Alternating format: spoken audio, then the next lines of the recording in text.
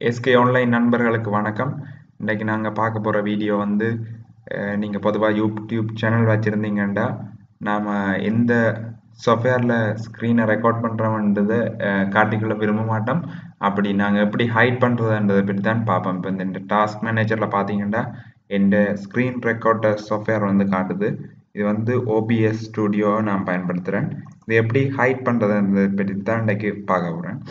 அதுக்கு நீங்கள் வந்து கூகுளுக்கு போயிட்டு winhide ஹாஷ் அண்ட் அடிச்சிங்கன்னா அதில் அந்த சாஃப்ட்வேரை நீங்கள் டவுன்லோட் பண்ணி கொள்ளக்கூடியதாக இருக்கும். நான் இந்த லிங்கை வந்து டிஸ்கிரிப்ஷன்லேயும் போட்டு விட்றேன். இதை பார்த்தீங்கன்னா இதில் இந்த லிங்கை கிளிக் பண்ணிங்கன்னா இந்த வெப்சைட்டுக்கு போகும். இதில் போய் நீங்கள் டவுன்லோட் பண்ணி கொள்ளலாம். நான் ஏற்கனவே டவுன்லோட் பண்ணி வச்சுருக்கேன். டவுன்லோட் பண்ணி இது வந்து ஒரு சரியான குறைஞ்ச MB. டவுன்லோட் பண்ணோன்னே இதில் பார்த்தீங்கன்னா இந்த சைட்டில் ஒரு பச்சை கலரில் ஒரு ஐக்கன் ஒன்று வரும். இதில் பார்த்தீங்கன்னா இப்போ நான் என்ன சாஃப்ட்வேரை ரைட் கிளிக் பண்ணணும். நீங்கள் அதில் வச்சு ரைட் கிளிக் பண்ணி இதில் நீங்கள் ரன் பண்ணுற சாஃப்ட்வேர் எல்லாம் காட்டி கொண்டிருக்கு.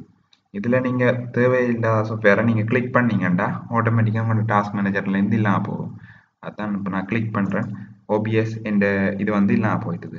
இதுதான் முறை. Please subscribe my channel. Thank you so much.